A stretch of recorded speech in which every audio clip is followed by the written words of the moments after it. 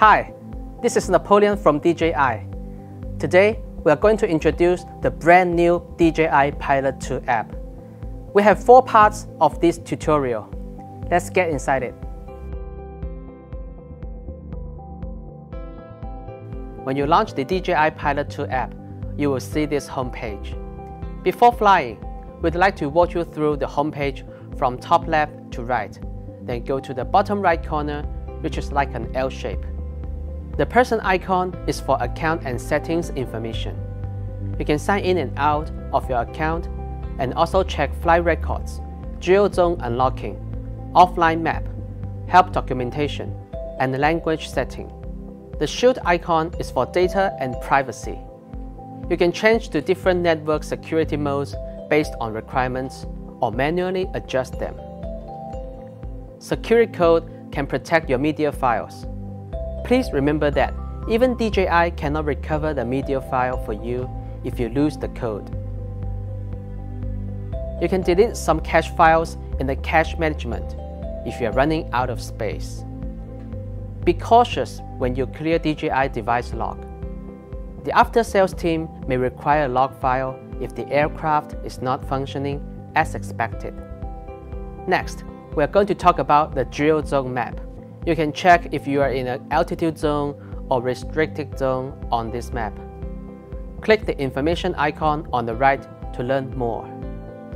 For unlocking requests, please visit our FlySafe portal or drop us an email at flysafe@dji.com. You can see a Flight Hub 2 icon in the middle. You can join or exit different Flight Hub 2 projects from here. When you are part of the project, you can change your personal call sign and aircraft call sign to avoid confusion. If you need the media files to be uploaded automatically, make sure to turn the switches on. On the upper right, you can see the UAV health management system.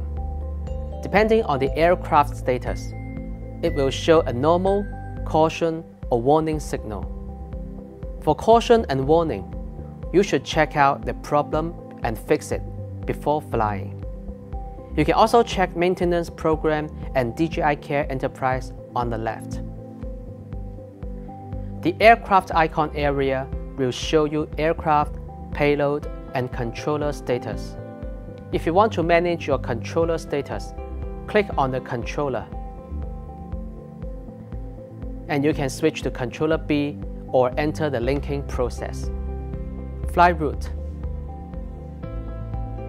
The fly route function is important for enterprise users who want to run automated operations.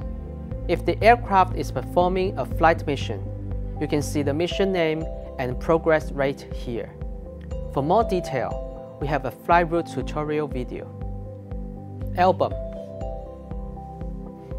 The album function can let you see the photos and videos from the aircraft payload. Inside the album, you can sort with project, aircraft, time, or type. Use the select button on the upper right side to select multiple files. You cannot undo the delete action. Please be careful. The download button is for downloading the files from the aircraft to the controller.